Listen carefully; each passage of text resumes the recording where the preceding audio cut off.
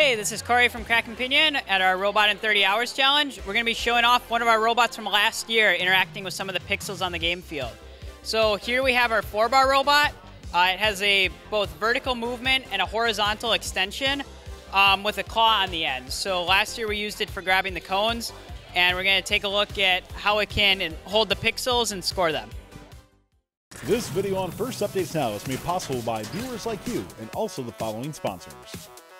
At Kettering University, over 30% of the student population was in high school robotics. These same students have received a portion of over $7 million in FIRST scholarship. Scholarship applications will open in September. Get ready to go pro and get more information at kettering.edu/first.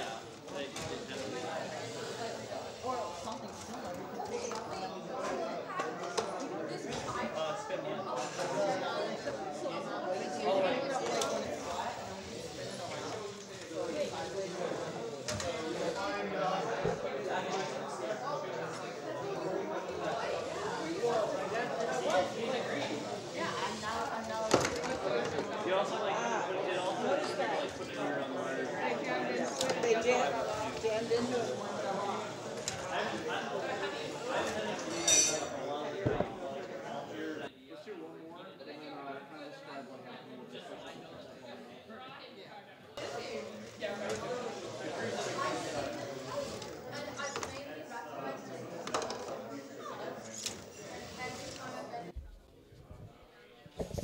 So as you can see, we were able to score some of the pixels onto the backdrop. You may have noticed that one of the pixels fell off, so that's definitely one downside with this robot is the large size of the claw. Makes it quite easy to knock pixels off as we're trying to score. Another thing with this robot was it didn't have a way to lift back up the gate to get through. But in general, the overall concept works pretty well. Thanks for watching.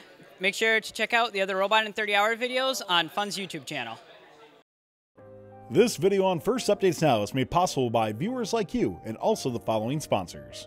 At Kettering University, over 30% of the student population was in high school robotics. These same students have received a portion of over $7 million in FIRST scholarship. Scholarship applications will open in September. Get ready to go pro and get more information at kettering.edu/first. Don't forget to like, subscribe, and ring the bell to stay up to date on our new videos.